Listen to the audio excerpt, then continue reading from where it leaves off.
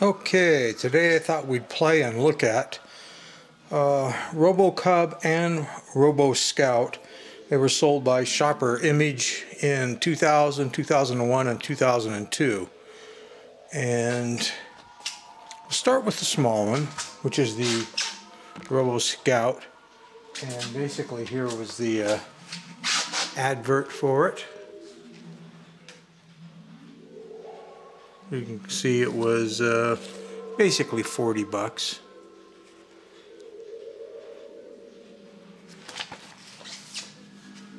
And what we're talking about on the box, I don't think there's anything of spectacular info on here. It comes with a big sticker sheet so you can apply all kinds of stickers to it should you want to.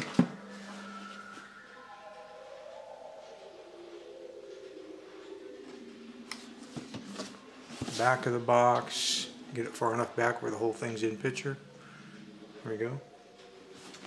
And the top of the box. The robot itself takes 6 AA batteries, which go back here. Here's the on-off switch. Only writing back there is that. So we can turn that on. When it's on, the eyes will glow green. The remote takes one 9-volt battery, and you have a forward, reverse, left and right, or right and left, depending how your camera's looking at it, and a talk button. Oh, it's you again. What you doing? Hey there. So these rotate. I guess it's still in camera. I'll go ahead and move that box a little. And let's come back this way. And so there you have it. That's... Yo, dude! Yo! I'm a little robot. Da, da, da, da. Hello, hello, hello.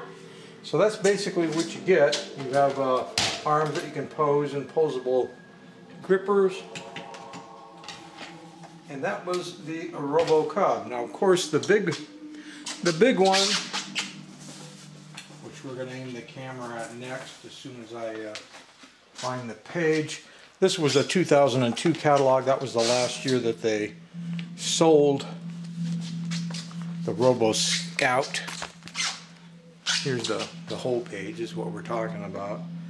It was basically a $700 robot, and then there was a $100 option for a PC card and some software that you could put into it. I guess you might want to read some of these features, although I think I have another card that maybe outlines these features better. But the long and the short of it is besides being a remote control, it has a camera built into the robot. I'm going to show you the remote first. Here's the fancy ass remote. Now both the robot and the remote have built-in rechargeable batteries. And of course the problem with that is they basically did one run of these robots probably in 1999 because they sold them in 2000. So that means the batteries are all 22 to 23 years old. No longer work. So you'd have to replace the batteries if you wanted to play with this thing. But you do have an LCD screen here. The robot does have a camera on it, so you can see whatever the robot can see. The robot also has a microphone, so you can hear whatever the robot can hear. You can also talk through the robot and send a message. You can raise and lower the robot's arms. You can open and close its grippers. You, of course, can drive it in any direction and make it talk and do all kinds of crazy stuff. But just to give you a rough idea, there's an insane amount of controls on here. So the robot itself, let's get it in picture, in frame. It's down here. It's quite large. I could lower the camera, but that's kind of a pain. I think before I do that, let's look at a few more pieces of paperwork that come with it. Here's a kind of a startup page. When the robot's shipped to you, it's shipped, its whole body can tip, rotate forward, backward. In fact, it can rotate all the way under. So when it ships, it actually ships upside down. This will be tucked down between its feet. So when you first get it, you have to initialize it to get it into the upright mode. On this side of the sheet is basically all on the remote. And of course it comes with a booklet. Thank goodness it isn't great big, thick. It pretty much just covers the same things we talked about. Now I didn't want to, the purpose of my museum, the Robothut, was to keep examples of robot toys around for people to see in generations to come. It wasn't to keep robot toys working forever. So I know that there was absolutely no chance that the rechargeable batteries in the robot or in the remote control after 22 to 23 years are going to work. I mean, it's a gel cell that's not supposed to leak, which is basically a lead acid battery with a gel. And of course it doesn't. And sure, you could open up the robot. It's about a 2-hour job. You have a hatch on the back you take off, then you have to take off the back of the robot, then you have to take off the whole control PC board, which is insane when you see it. And then you can get to the battery. And then of course you get to buy the battery and put the battery in, and unless you're playing with it all the time, you've just bought a battery that's simply going to go bad and you've thrown your money away. So I'm keeping these mid-examples. Basically the only time this robot has ever been out of the box and run was when I took it out of the box and ran it to get it in the upright position to put it on display. Other than that, it hasn't been played with. I'll give you an example of the box. It's big. I'll stand next to it to give you a rough idea. Get the and of course, because it's winter and I'm cold, I'm all bundled up in all my heavy-duty clothing. So you can see this is a big box. And if you want to see what the box looks like, this is the sides of it.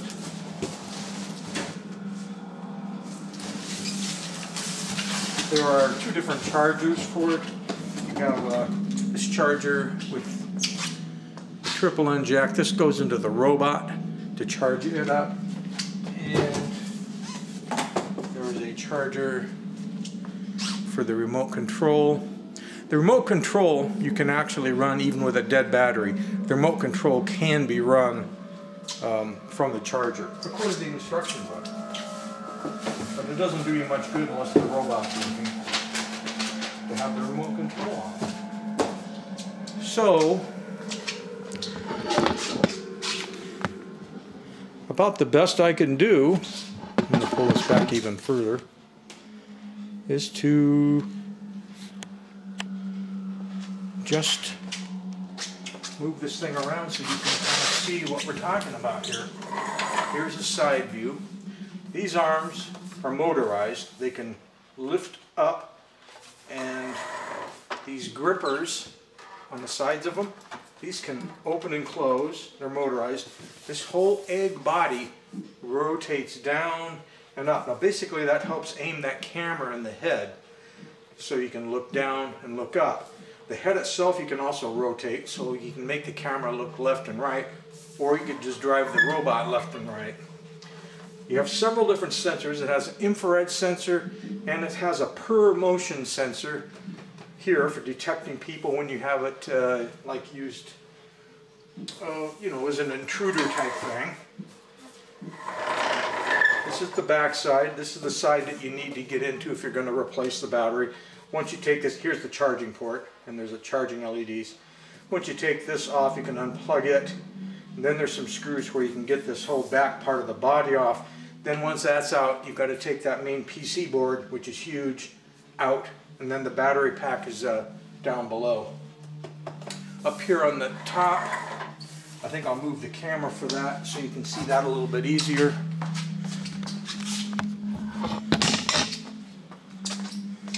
These are the main control robots. Main control switches for the robot. Your main power. If you've recorded messages. You can leave messages on there, turn the lights on and off. It has a demo button where it'll go through a whole demo show, and I believe on YouTube, if I find it, I'll put a link down below. I've watched it before. There is a video that was actually put out by Sharper Image showing the demo mode. So maybe that would be the way to cover this little guy, or this huge guy, in better detail.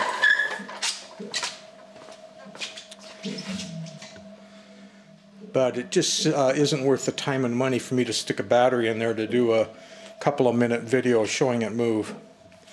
That's not the object of being out here in the Robothut. It's just to keep the best examples that I could find or could afford of toys for future generations to enjoy. And as you can see, the little Robo Cub, let me hold it down there next to it so you can see the difference in size. I gotta turn the screen so I can see what I'm doing. You can see little, bitty. But this is actually a fairly normal sized robot toy. So Robo Cub is just that, cub sized.